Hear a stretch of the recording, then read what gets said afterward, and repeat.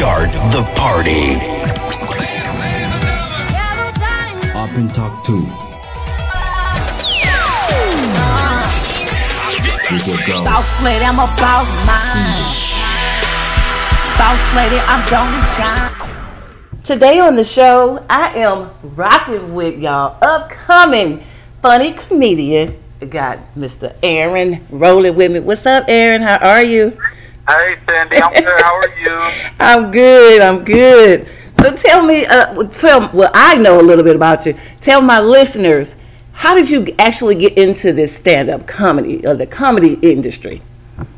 Well, I've been a fan and a student of comedy since I can remember, not knowing that I was studying comedy to become a stand-up. And about 5.5, 6 years ago, I'm at the house and I'm with the kids and they running around and with the wife, and I'm like, yo, I got all of this, but something is missing. Like, I love my family, but, we always had that little void or whatever, and I said, something is missing, and I said, stand-up comedy, because I've always been that goofy dude. I've always been that funny guy, making people laugh, and, and the reason why I made people laugh is because I had to keep myself laughing because of my background, so I was like, you know what, let me take a class, and I took a class to turn these crazy thoughts into a joke or a story, a funny story, and I was able to start out like that, and it just took off. I got serious about it because I got passionate about it. I fell in love with it,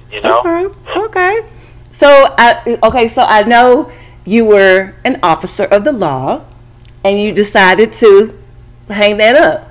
So was was it the balancing of trying to do your career, your dream career job, and trying to serve the community? You just couldn't do them both? Right. Like I was doing them both for a long time, and for about five years, and then after the pandemic, because that was like a year and a half of a hiatus for a year and a half for comedians. I wasn't doing the Zoom calls and all that craziness. So I was basically just sitting down and working, actually, because I was an essential worker. So after the pandemic, Lunel, Queen of Comedy, she was like, yo, Aaron, I'm going back out on the road. I want you to feature for me. And I said, okay. And I talked to my supervisors at the time, and we had some really good supervisors at the time. And my captain and my lieutenant and my sergeant was like, all right, Aaron, we'll work with you. Go ahead and do your thing. And I was like, all right, great. So I had a few weekends off here and there because I was working. I had to work a lot of the weekends. They gave them to me off. But then Cat Williams came around and asked Lunel if I would open the show. And she was like, what? Are you serious? And he goes, yeah, I think he's funny. I know, I'm hearing good things about him. So I want him to open up my tour. And so we went on the road with Cat. Okay. And and then it got to a point where we had some new supervisors, a new captain, a new lieutenant for my unit, and I tried to get a leave of absence for multiple reasons, not just comedy, but for some family situation. And the captain was like, no. And we didn't really see eye to eye on a lot of things. When he came back to my unit, as he used to be a sergeant or whatever, that's boring stuff. But I'm saying, like, he didn't really like me. Just jealous. Just a hater. That's all it was. Yeah, he was a hater. and I was trying to take the unpaid leave of absence. I was like, yo, I don't need the money. Just, like, let me do my thing. Right. And he was like, I guess he was just like, nah, and hating on me. So I said, all right, you know what?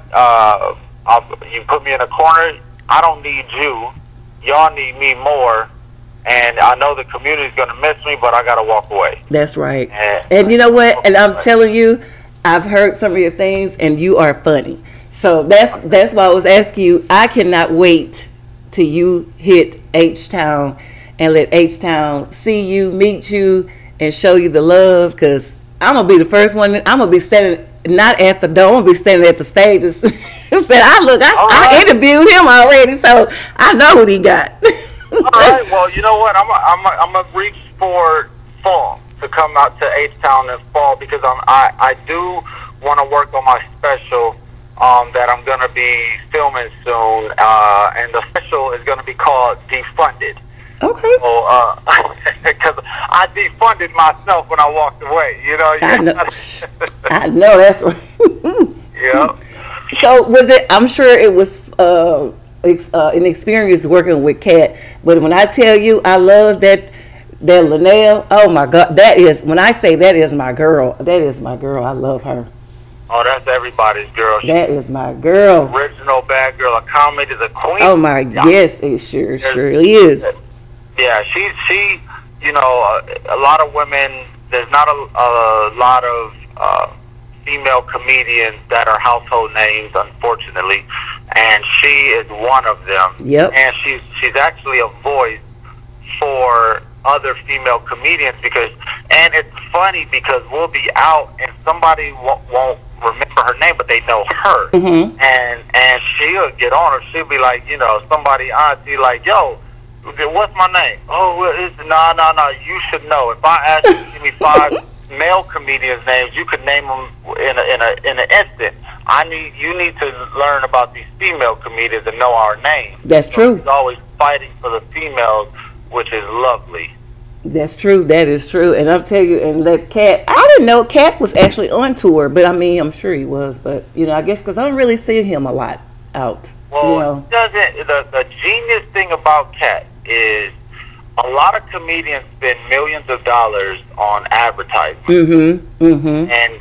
And Cat is doing this. That's why they call him the king of underground comedy, because he's doing it without radio. He's doing it without interviews. He's doing it without advertising. And he's filling these arenas up. He is. He's filling these arenas up. There's like, you know, at least, you know, 10,000 seats in these arenas that he's doing. And he's filling them up. And he's about to start another one, because he had his first special. Now he's about to, not his first, but he had a special for last year. Now he's going to start another one, and he's going to have different comedians on. So it's going to be. Now you're going to be a part of that one, though, right? I don't know. The thing about Cat is Cat will call you at the last second and be like, yeah, come on, you know. So.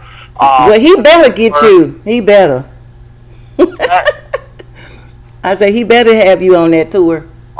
Hey, you know what? I hope so. You know, he's and to watch him work, oh my gosh, dude, Cat is a genius to watch him. I mean, we had some crazy nights too. People, 10,000, 20,000 people out there. So there's gonna be a fight. There's gonna be somebody getting kicked out, just like the comedy club. Mm-hmm. But the way he is able to bring 20,000 people back in, and get them back, the attention back on him after something happens, is crazy. Oh my God! Oh, he's a genius. Yeah. And who he had on that tour, I was just learning every weekend. Mark Curry, Red Grant. Yeah, Mark Curry, he finally came back out. Huh? That's cool, because he hadn't been out in a minute. Yeah, and I think Mark might be on this one as well. And if you haven't seen Mark Curry, you need to go see him. Well, I wanna know about you. So what you got working on? Tell me what you have going on right now. So right now I am like I said, I'm working on that special. We're gonna film it soon, coming up. We got to get some more funding for that. Okay. But we're working on that, calling it Defunded. At the same time, okay, we're going to be hitting these clubs around town. I think Houston is now going to be on my radar since I talked. Yes. Coming up in the fall, and I want to do some. The thing about me is I'm a crossover comedian, what you call a crossover comedian. I could go in any room. I could do clean comedy, family oriented as well. So, you know, and I know there's a lot of our brothers and sisters that are in law enforcement, fire, nursing, and I want to start doing, and I'm looking forward to a first responders tour as well. Now that sounds cool. Yeah, me and my team want to do a first responders tour because, you know, we have a lot of our brothers and sisters in, you know, law enforcement. Let's just talk about law enforcement, mm-hmm, where you know, they just doing it for a job, and they really trying to do the right thing. Now, do we come across some racism in law enforcement? Yes, we do. And are we talking about it in front of them? Yes, we are. We'll speak up. So that's the thing about, you know, it's not all law enforcement that's bad. We got just some bad apples that we got to get rid of in law enforcement out there. So just like any other profession. And, you know, they deserve to laugh too. So we're going to try to hit these firefighters, law enforcement, nurses, doctors, these first responders, and get them out of their, you know, out of their homes to come and laugh and laughter and stuff like that. So that's what I'm working on right now. So let me ask you this. If you can work with any additional comedian besides Lunel or Kat, who would it be? Who would be your ideal dream comedian to work with? Of course, Dave Chappelle. Okay. I've had the opportunity to meet him. He's actually told me, I need to see your set. He was like, I need to see your set. You opening for Kat and Lunel? Yeah, I need to see you. That's what I'm talking about. And then I've had the opportunity and the honor to work with Chris Spencer. Okay. I opened up for Chris a few times, David Arnold as well. So my dreams are actually coming true. I wouldn't mind working with Kevin Hart. I wouldn't mind working with these funny, very funny, established. He is funny. Yes, Mike Epps. Love Mike Epps. Shoot, I like Bill Burr a lot too. So, you know, like I said, I'm a student of the game. You know, a bunch of comedians that I like. So those are the names that I would love to work with as well. Okay. There's one comedian out there that's she's been opening up for Guy Tori. Her name is Pretty Ricky, and Pretty Ricky is about to go on tour with Cat Williams, I think. And so he's somebody who I know is a friend of mine, but we haven't actually worked together. But that will be the next step, is for us to work together, because she's that kind of person where her energy is off the chain, just like mine. You saw a little bit of my stuff. You probably can see that I'm high energy. Very high energy. All over the place.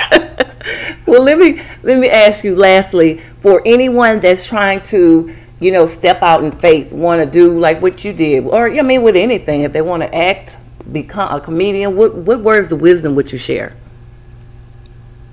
I would say that fear is an illusion, and get past the fear.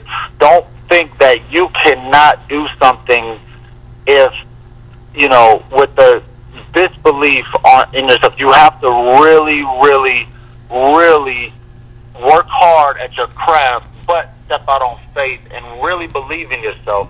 I had to, you know, we get discouraged a lot. Oh, are people going to like it? Are people going to come? Are people going to watch this? Or, you know, or see me do that? And don't worry about that. You know, like, remember the old movie, The Field of Dreams. If you build it, they will come. Build, work on your craft, step out on faith, and invest in yourself. A lot of people, you know, don't invest in themselves, but they'll go pay money to see someone else, or go pay money to do something else, instead of putting it back into themselves and investing in themselves. I would say definitely believe, step out on faith, invest in yourself, and work hard on your craft. Put your head down, work hard. See, that's the thing. A lot of comedians, they'll go out, or actors, they'll go out and hang out, drink, they call it networking. But, you know, when I was out there, I networked, but I worked harder on my craft, to where I was trying to hit every stage I could, even bar shows, so you have to grind first to be successful, and that's what I did, and that's why it's coming. I love that. Oh, you know what? I love you. I just cannot wait. Let's start the party. Up and Talk 2. Boss lady, I'm about mine. Boss lady, I'm gonna shine.